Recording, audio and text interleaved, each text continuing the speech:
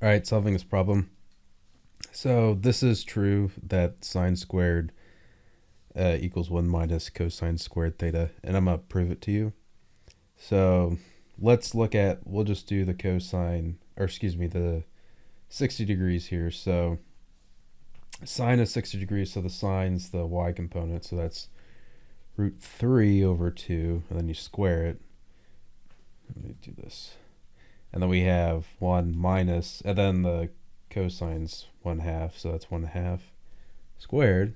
So this becomes same thing as square root 3 squared and then 2 squared on the bottom, so it becomes 3 over 4. And over here we got 1 minus 1 squared over 2 squared, which is 1 over 4.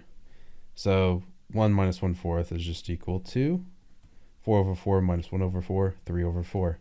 So that proves it there that this is true. All right, I hope that helps. Thanks for watching.